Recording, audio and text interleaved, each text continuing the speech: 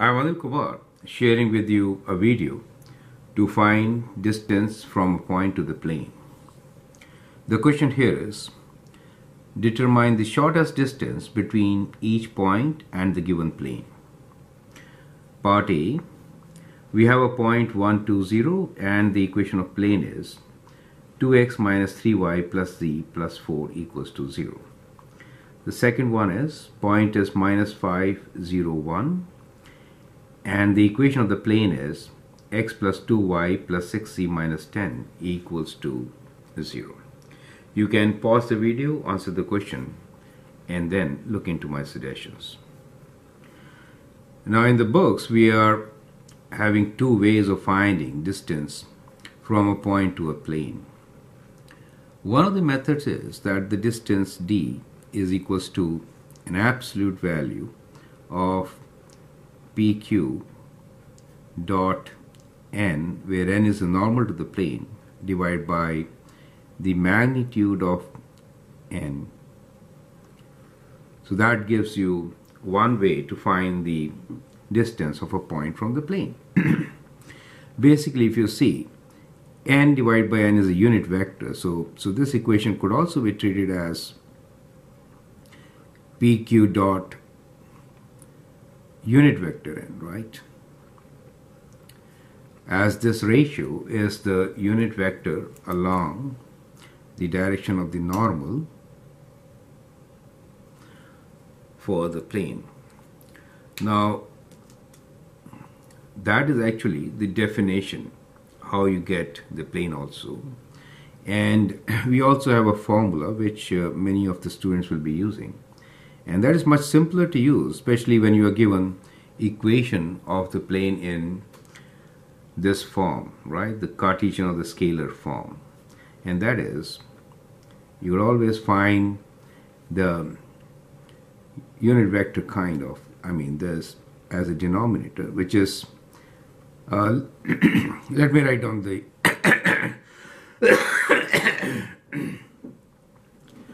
so this formula, let me write down general equation of the plane, which is, let's say, ax plus by plus c z plus d equals to 0, and let me write point P as x0, y0, z0, right? So a distance from this point to this plane could be written as, substitute this value in the formula, which is ax0 plus b y0 plus c z0 plus d, right?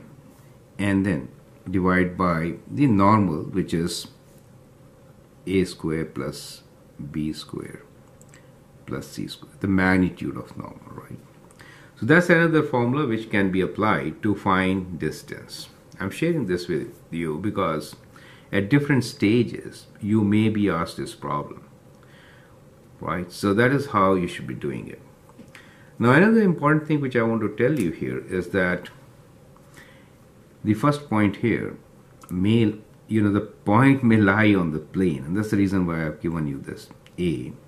So if I substitute the point here, that is to say, if I write x as 1, y as 2, 0 as z, what do I get? I get 2 times 1 minus 3 times 2 plus z, which is 0, plus 4, and that is equal to 2 minus 6 plus 4. Indeed, it is equal to 0. So this point satisfies the equation of the plane. That means the point is on the plane, and therefore here in this case distance equals to 0, since the point is on the plane. So the idea of sharing all this with you is that even before getting into all these calculations in the test, it's a good idea to check if the point is on the plane or not, right? That kind of helps us, since you have calculators and it's a very easy calculation, right? So the next one here is x plus 2y plus 6z minus 10 equals to 0. We can substitute this point. So we get, if I substitute this point, I get x is minus 5. Let me write minus 5 plus 0 plus 6 minus 10, right?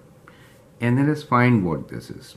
Minus 5 plus 6 is 1, and take away from 10 is minus 9. Now this is not equal to 0, right? So this point is outside the plane, correct? So it will have some distance from the plane. So you'll apply the formula whichever required and then get the answer. But the idea is always test if the point is on the plane or not. It really helps if you are doing some multiple choice questions, correct? Now, this formula takes some time to solve, but this is a direct formula to apply, so we should apply this in most of the cases, right? So, we are now we know the distance for A is 0, and let's find for B. So, we already substituted this value, we got that, but anyway, let's rewrite. So, we'll write this as A is 1 for us, substituting the points, so we get minus 5 plus 2 times 0 minus 6 times 1 minus 10. So that we get the numerator part divided by square root of the normal vector, which is 1 square plus 2 square plus 6 square root, right? And that gives you, we calculated the numerator as minus 9 over, we can use the calculator to find the denominator, which is square root of 1 plus 2 square plus 6 square equals to, which is square root of 41, right? Now since always distances are positive, you have to do like this, correct? Absolute value, right? So that becomes your answer in decimals if you really want to write, will be 9 divided by square root of 41, right? In decimals, it could be equals to approximately 1.4, right? So you could answer like this also, right? So I'll suggest apply the formula and do it. And let me also give you the foundation for this formula. This formula really talks about a plane, which is, let us say, kind of like this. And let's say we have a point here. So distance is always the shortest distance which we are talking about will be normal, along the normal to the plane, right? So that is the whole idea. So distance is along the normal. So this line which is perpendicular to the plane will give you the distance d, right? But it is very difficult to find the foot of this perpendicular. So what we do is we take up any other point and we call that point as Q, and this point is P given to us, right? So we just take convenient point P, Q on the plane and actually find PQ, which is this, PQ. Dot product tells us that it's a component along this direction. Do you see that?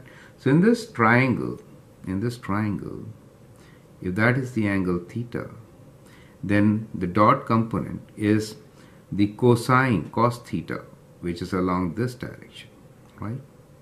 That gives you the component of PQ along this direction, gives you the distance, and that is how it works, correct? So this is a good formula to apply, and Q should be selected as a convenient point. For example, in this particular case, let me redo this. In this particular case, Q should be selected as, you can say Y and Z is 0. So what is X? X is 10.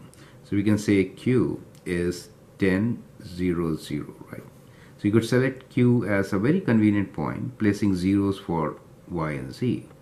X is 10.